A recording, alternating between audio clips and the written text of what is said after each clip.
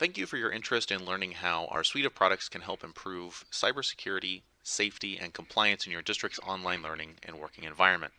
Managed Methods is the only company providing cybersecurity and safety for Google Workspace, Microsoft 365, and online browsing specifically for K-12 schools. Our three products, Cloud Monitor, Content Filter, and Classroom Manager, make cybersecurity and safety easy and affordable. Over the next few minutes, I'm going to give you an idea of how you can gain visibility and control you need to monitor, alert, respond to different cyber incidents when time is of the essence. No proxy, no agent, and no special training is needed. Starting with our flagship product, Cloud Monitor. There are three features that I'm going to be taking a look at today with you. The first is going to be the risk section of the platform, which is going to go out and look for potential areas of concern, whether those be social security numbers, credit card numbers, indications of self-harm, or other custom risk scans, which might be going out and looking for areas of potential concern there. The second will be looking at login activity and potential users log in from outside the United States. And then the last one will be looking into some information on file and email activity. Hopping over to the Risks tab, the Risks tab will provide visibility into Drive files, Gmail, and shared Drive files, and it's specifically going to help pull out information that might be cause of concern. Again, that information can vary on what it might be, so it can really range from anything from looking for social security numbers to credit card numbers to something else that might be cause for concern there. With any of these, you've got an ability to drill into the actual incident itself. There'll be information provided, so if I go ahead and click into this one here as an example, there's going to be some information provided about what was flagged by the platform here. I've got ways to take a look at that and do a further review as necessary. There's some different actions I'm able to take on that risk right from here as well. I could even take potential notes on this risk if it was some kind of incident that required further follow-up or things of that nature. These risks are very customizable, and they allow you to have the platform do some of the heavy lifting and quickly find some things for you without having to do a lot of configuration and things like that. So we've got a number of out-of-the-box risk scans, and then that can be expanded upon depending on preference there. So lots of different kinds of things, anything from looking for, again, more of the student safety or the data loss prevention side of things, but even things that may not be typical risk scans, such as looking for students potentially using proxy files or mentioning proxies or talking about ways to play games or get around content filtering or things of that nature there. Coupled with the Risks tab will be a very powerful policy section, which will allow you to have the platform take automatic action in many instances. So if somebody shares a file to the outside that they shouldn't have, you'll be able to have the platform automatically break those share permissions or delete an email coming into the domain with a specific subject line. So there's a lot of flexibility that you can use coupled with those risk scans to have the platform take some direct action for you. So that will be one of the core components of the platform, one of the major areas there. Next will be accounts here, and taking a look specifically at login activity. One of the big issues that we see in both Google and in Microsoft as well too is issues with users logging in from places they shouldn't be, especially logins from outside the United States. So here over in the Google environment, I'm going to go ahead and apply a quick filter here for unapproved. So the platform has a default geofence where everything outside the United States is considered unapproved. There are specific policies again to provide alert notifications. Login activity is going to be looked at every 4 hours, so the platform can then also suspend accounts or reset passwords as well too. With any of these events, you're able to quickly take a look at them. You'll get some basic information. So is it a successful login? How did they get into the environment here? So in this case, they're using their Google password to access the account. We can even go ahead and run those IP addresses against a database to go ahead and see if they're part of any VPNs or proxies as well too. So with this can be really helpful to help identify potential compromised accounts, students using VPNs, or sometimes it'll be a situation where someone's just thankfully traveling. But especially the compromised accounts where we see a lot of potential issues coming up, especially when we take a look at something on the Google side like a suspicious unapproved login. So this would be a login event that Google classified as suspicious, but it still let the person access their account. These are where we do see, unfortunately, some of those compromised accounts and where there can be a problem. Again, even a student account, if it's compromised, can potentially give a bad actor quite a bit of access to things, especially if your students have ability to email at all. Those could be used then to target your own users within the domain for emails, or it could be then used to just spam the world potentially as well too. So definitely something you want to keep a very close eye on are those accounts that are logging in from outside the United States, and then make sure that is that something where someone's using a VPN, or is that a possible compromised account? And if it's a compromised account, coming back over to accounts here, we've got abilities to quickly suspend accounts or reset passwords. You can even further dig into those accounts directly by running report against the Have I Been Pwned database to see if the user was part of any known data breaches. You can also go ahead and suspend, unsuspend, or change the user's password from here as well too. Again, a lot of that can be automated as well too, where you have the platform automatically change a password or reset a password or suspend the account just depending on preference. There can be some limitations to that. And again, that data does come in every 4 hours, but this can be really valuable to give you a good sense of what's going on within the environment, where people log in from, is there a potential problem we weren't aware of before. The other two major areas of the Cloud Monitor product are going to be the Drive Files and the Gmail tab. Specifically in here, there's going to be something called the Live File Search. There's a lot of great information on the Drive Files tab to start with, but this is a very powerful search tool which allows you to do a live API call throughout the entire domain to look for whatever specific files you're trying to locate. So we could go ahead and actually drop that modify date. As long as the files exist in the domain and the account's not been suspended or the files haven't been completely deleted, this should be able to track those files down. So you could use this to do more deep dive searches, for their investigations into users. So if there is a user that has issues or there's a problem or something like that going on, you can use this to go ahead and investigate further. So for example, I might say, hey, I'm concerned that there might be some audio video files that exist out there. Now this would be a pretty broad search here, but I could go ahead and narrow that down potentially if I've got specific users in mind or things of that nature there. And then with any of these users, I'm able to quickly click into it, see what's going on. I could go ahead and take some different actions on that, including breaking the file share if I need to, if the file is being shared in different ways. I'm able to quickly click in and see some basic information as well too. So here I can see that there's 3 people that this file has been shared to. So very easy to go ahead and kind of quickly take an investigation a little bit further, figure out, does the user have something that we weren't aware of, or maybe that's not something that we were able to quickly easily find here. So that's going to be a very powerful feature there with the live file search. And then the Drive Files tab itself has some very powerful features with looking into the user's folder structure, as well as just the more recently modified and files that have had their share permissions changed there. The next major feature is going to be over in the Gmail tab and the live email search. So this search works a lot like it does over on the Drive Files tab, again designed to do a live API call, go out and track down specific emails that meet your search criteria. Now this one does require a little bit more of a receive date potentially, unless you input other parameters there, but again this can go back very far. As long as the email in this case exists, this should be able to go ahead and track that email down, or as long as the account is still active here. So with this I could go ahead and change this. I could go ahead and set a broader time frame if I wanted to, and then there's a lot of different parameters you can use here, anything from sender to recipients to subject line, even to specific mailboxes. So if I'm concerned that there maybe is one specific person here who I need to do a little bit of a further investigation into, I'm able to go ahead and quickly take a look at those emails, see what's going on with the particular user in question, and take actions as needed here as well too. So once the emails are pulled up, we're able to quickly see those different emails that the user has here. We can quickly go through. We've got options to go ahead and download those emails, pull them down as local copies to take a look at. I could also go ahead and outright delete emails.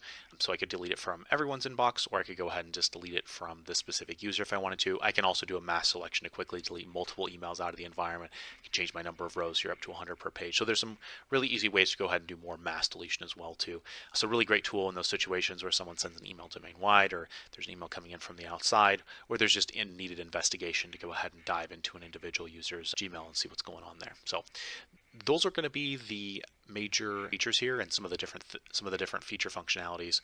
Again, there's a lot more within the Cloud Monitor product, but those are 3 very powerful components that exist within the Cloud Monitor product that can be really useful in some of those further investigations or taking actions on some of those different areas, such as concerns potentially about people sharing things that they shouldn't be, that might contain social security numbers or credit card numbers, or it might be a situation where there's some potential compromised accounts or things like that. Cloud Monitor tool can give you some really easy ways to go ahead and further dig into that and take action there as well. Next, we'll move over to Content Filter, which is an extension cloud-based web filtering platform designed to go where your students need to access internet for schoolwork, whether or not they're on your network. The Content Filter extension will work for Google Chrome and Microsoft Edge. It does require the user to be signed in to their Google Chrome profile or signed in over on the Edge side. It's deployed via the Google Workspace or via Microsoft Intune there. But the filter, very easy to get installed, very easy to get up and running for both environments. And then once the filter is deployed, it'll be able to go ahead and get things up and running very quickly, very seamless, very easy to go ahead and get things configured. There's quick allow lists, block lists there. On the Google side, things are going to be set based on organizational unit, so very easy to get some of those things quickly inputted up and running there on the filtering side. One of the core parts of the filter is this risk section. And what we're talking about on the risk side of things here primarily are 2 risks out of the box. One looking for potential indications of self-harm, and another looking for toxicity, which is more inappropriate, violent language, things like that. Both of these are machine learning models, so they're trying to look at the sentiment and context of things, and they're specifically in here looking for inputs. So when somebody goes to a website and they enter something in and press enter, or if they're, say, in maybe Gmail or something like that, and they're creating maybe an email draft like that, and they're pressing enter, those are things that the platform is going to go ahead and pick up on. So if there are concerning inputs or things like that, those are things that will get detected. You can choose where you want to set these risks as well. They can be set at the root level at the domain there, or they can be set on various OUs. Probably in most cases, you'd be setting that on different student OUs and things like that. You can also generate your own custom risks as well too. This is a very powerful feature. So if there's certain language you're concerned about that students might be using, or there's slang or things like that, you can go ahead and implement those in here as well too. The platform supports both keyword-based as well as regex-based risk scans. Last thing too, there's also notifications. So if I go ahead and click into one of these risks here, I can go ahead and configure specific notifications for this. I can choose when those notifications are going to go out. If I want rapid notifications, very easy to go ahead and do that. I can choose who these notifications are going to be going to.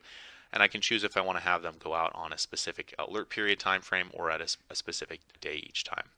So lots of ways to go ahead and get that set up. I can also choose which days of the week I'm going to be receiving those notifications. And this is just for the self-harm risk, but I could also go ahead and configure notifications for all the risks as well too. So there's definitely some flexibility with those notifications, making sure that the right people receive information if there is some kind of concern, if there is some kind of potential problem happening there. When something has been flagged as what we call a violation here, it would be listed here in the violations section. So if we scroll down here, we might see a few of those in here, and really easy ways to see those. Those will be listed as either inputs or searches primarily. So in this case here, we've got a couple of different inputs in here. We can see right away what the text was that was put in. I can click into this to see what it was flagged as and how high the confidence score was. If I wanted to view this would take me into that individual user's account to get some further context of what else they were browsing and looking at when this particular input was detected. And then I can see what else they've been doing here. There's another input from the same user. It'll be very similar with searches as well too. So we can see here this user went into Google search here and typed some things in that would be pretty concerning to see there. So again, similar idea there on that end.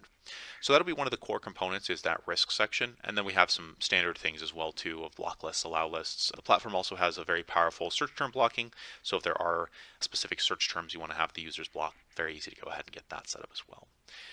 We also do look at the device side of things there. As it's extension based, it's not going to be a mobile device management solution, but there are some powerful features listed in here. So here we'll see some basic information like a device ID. That device ID, if it's a Chromebook, is going to be referenceable back to what you have in the Google Admin Console. But over here on the right hand side, there's some ability to see some more details. There's an ability to report devices lost or stolen, which is going to go ahead and lock down the browser. So it'll either lock down the Chrome browser or the Microsoft Edge browser for you there.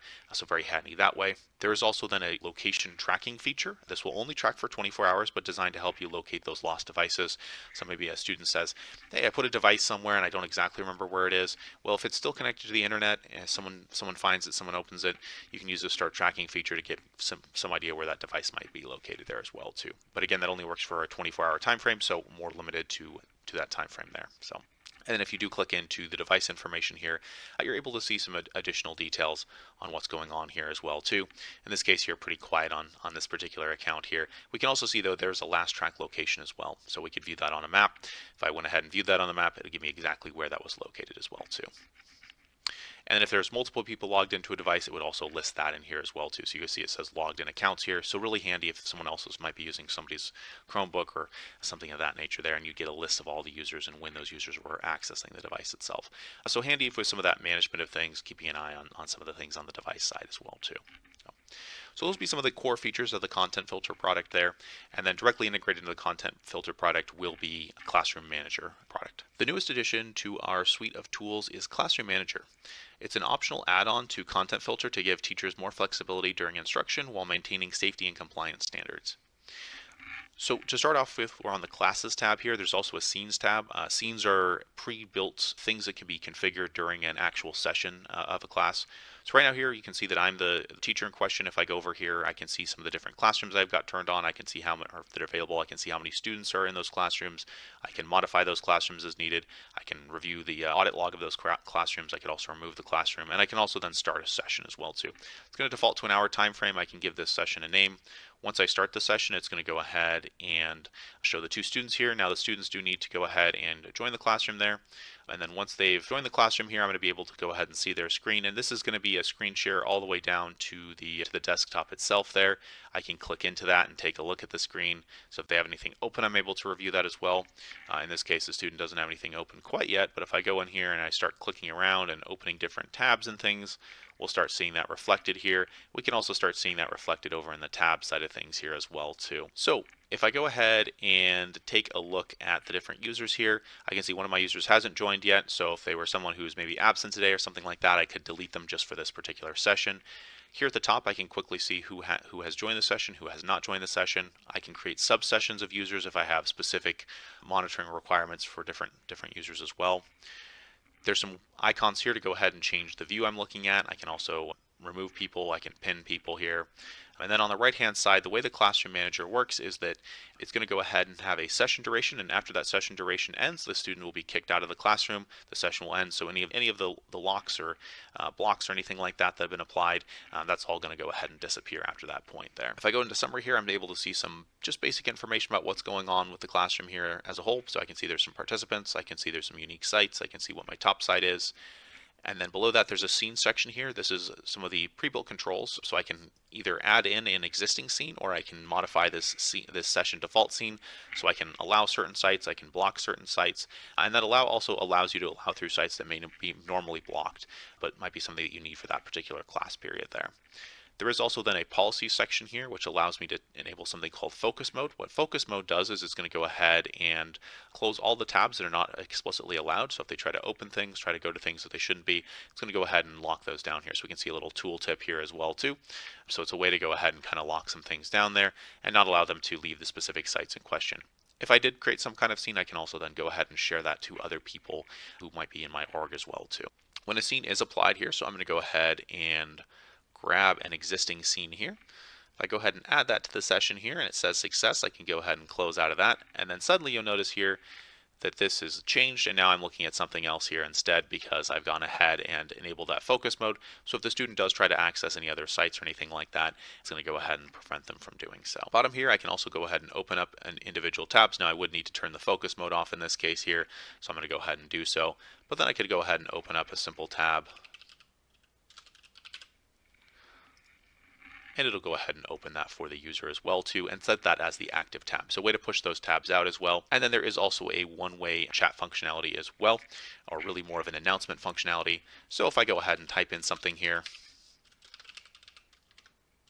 and I go ahead and scroll back up, you can see that reflected in here directly as well too. Once the session has concluded and things are done, you can press the end session button here. This will just take a moment here, and then the session ends and the student is released back to normal filtering. So the idea here is to give teachers a quick, easy way to go ahead and again manage those classrooms and go ahead and have a little bit more control during the day-to-day on classes. Lastly here, there is also a scene section. This is where you can pre-build those scenes ahead of time so that the scenes are ready to go. Just turn them on during the class session and no issue there on that end. This is just scratching the surface of what you can do with managed methods. I encourage you to schedule a demo or claim your free audit today to see how we can help you save time and effort while improving your district's cybersecurity, safety, and compliance.